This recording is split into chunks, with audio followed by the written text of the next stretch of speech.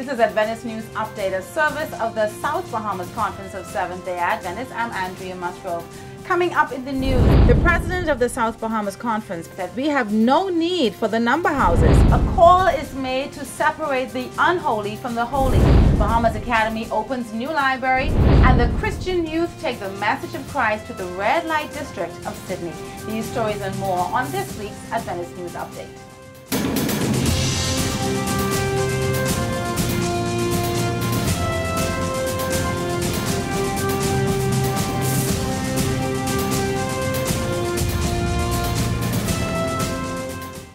Thank you for joining us for this week's news update. The State of the Conference has become an annual gathering for the South Bahamas Conference, where the administrators and members within the territory converge to tell of God's wonderful blessings on His people during the previous year. At the conclave held at the Hillview Seventh-day Adventist Church on Tonic Williams-Darling Highway, the president of the South Bahamas Conference, Pastor Paul Scavala, told the congregation that we have no need for the number houses. He pointed them to one who can sustain them, whatever the situation. Don't need it.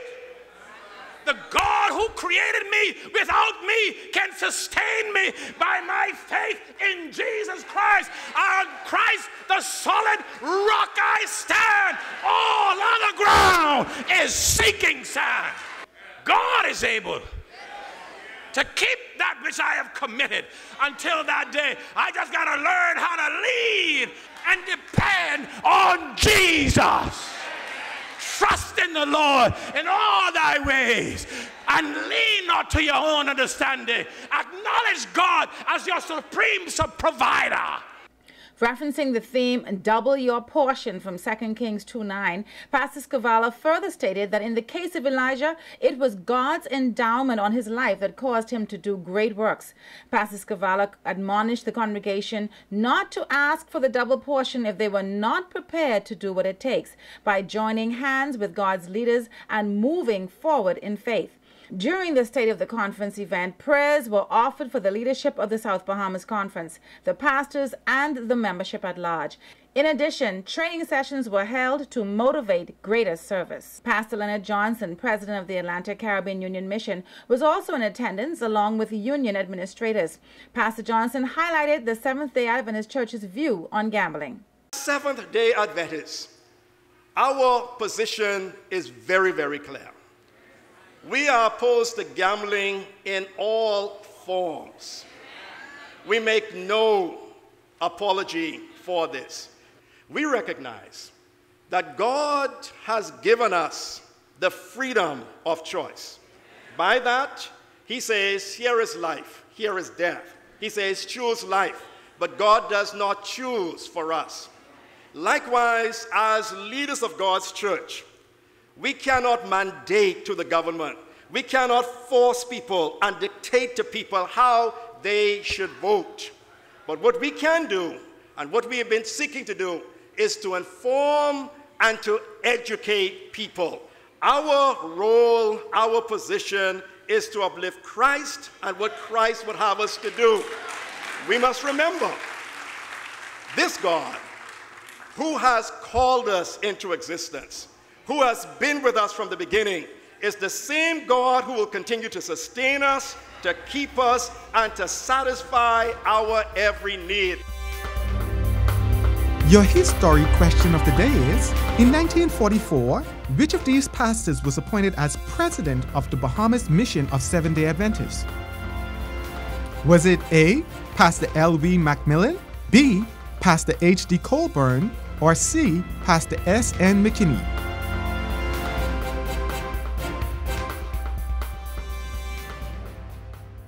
We must separate the unholy from the holy, said Pastor Samuel Talamak, Associate Sabbath School and Personal Ministries Director of the Inter-American Division.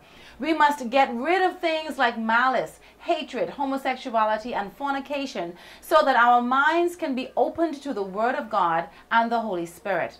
Pastor Telemark shared these words with over 100 representatives from the churches in the South Bahamas Conference who had gathered at the Agape Seventh-day Adventist Church on the grounds of the Global Mission Center of Influence on Wolf Road to participate in the first of a 3-day personal ministries training hosted by the Atlantic Caribbean Union. Pastor Talamak applauded ATCU for being the first in Inter-America to launch a program celebrating the Year of the Laity. He explained that recognizing when persons are open to receiving the Word of God is key to effective evangelism. In times of crisis, uncertainty, hopelessness, and insecurity, people are more receptive to the Word of God.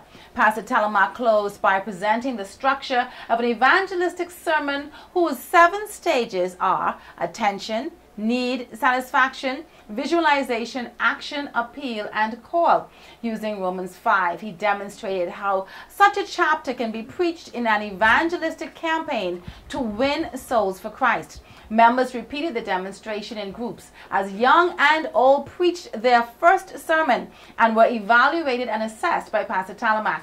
And since classes do not end without an assignment, everyone in attendance was asked to bring a 1-page sermon on Romans 5 using the theme One Man to the following session. During the closing session on Sabbath morning held at the Centerville Seventh-day Adventist Church, each member was encouraged to win at least one person to Christ during this year of the laity. And we must all ignite this passion, fan the flame, and share the joy in 2013.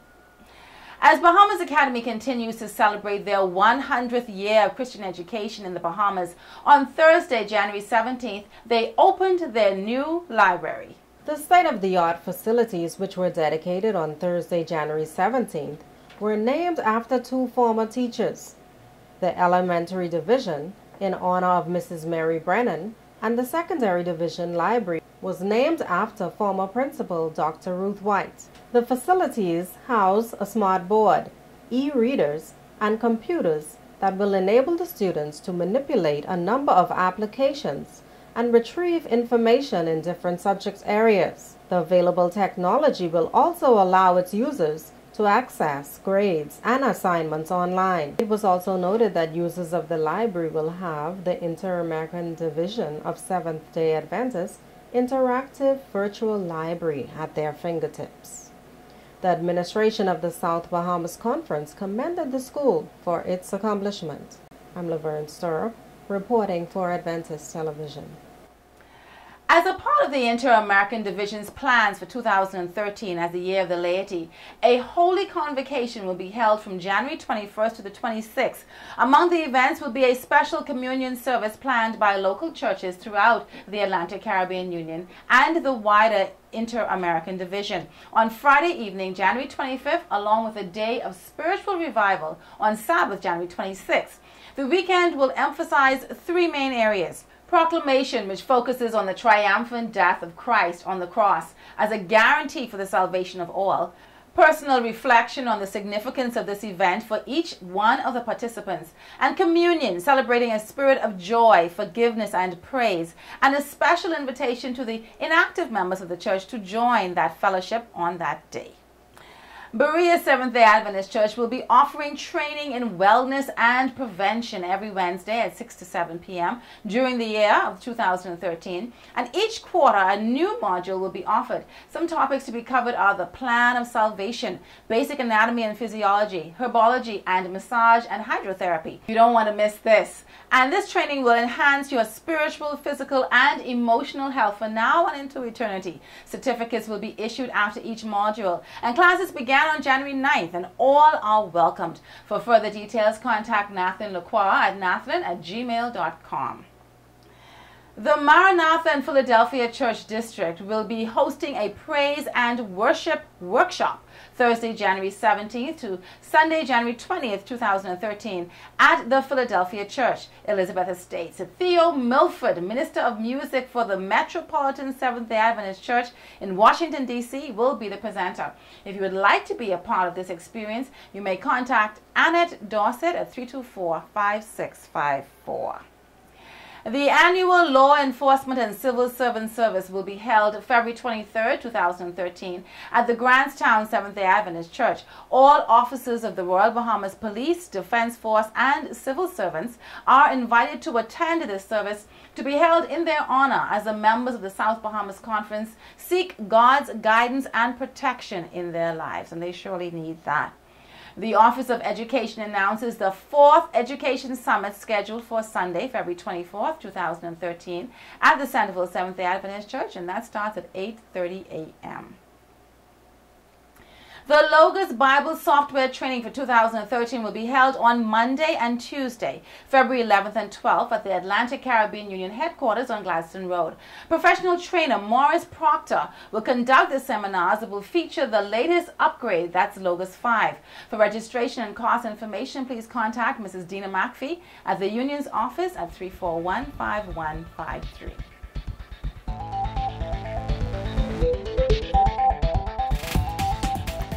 With today's fast-paced and stressful lifestyles, more and more health experts believe that hobbies can serve to significantly reduce mental stress.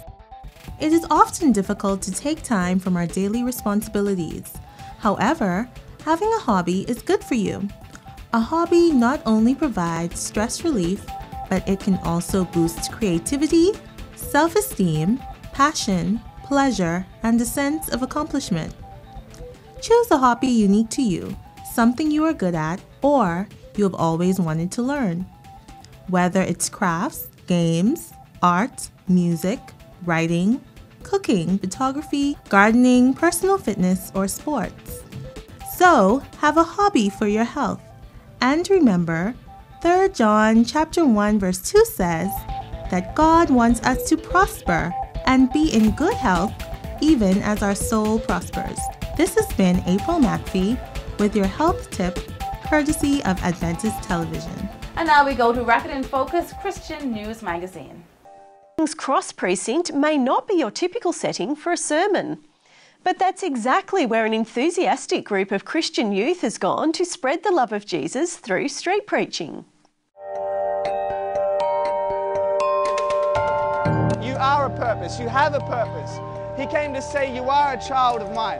He came to say that you are fearfully and wonderfully made by the King of the universe. We think that we're at the King's Cross right now, but when I was introduced to the real King's Cross, man, that set me free. The I Will Share Jesus initiative is part of a grassroots movement among Seventh-day Adventist young people, kicked off less than 2 years ago as a UK-based website with street ministry in some of London's tougher areas. The influence of the movement has now spread as far as Africa and the Americas. In 1944, which of these pastors was appointed as president of the Bahamas mission of Seventh-day Adventists? Was it A, Pastor L.V. Macmillan, B, Pastor H.D. Colburn, or C, Pastor S.N. McKinney? The correct answer is B, Pastor H.D. Colburn.